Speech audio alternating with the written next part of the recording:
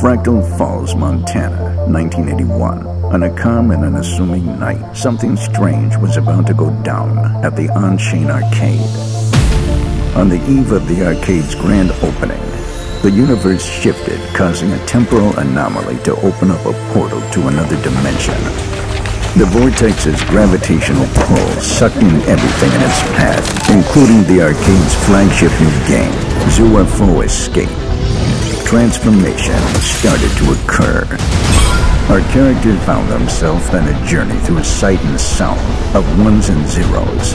In the midst of a chaotic and unstable environment, a lone puzzle cube appears, and with it the promise of safety. But something catches his attention, and hope is evaporated.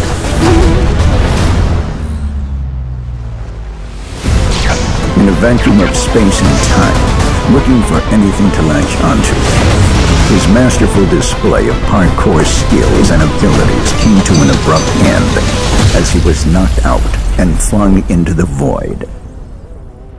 But as one journey ends, another begins.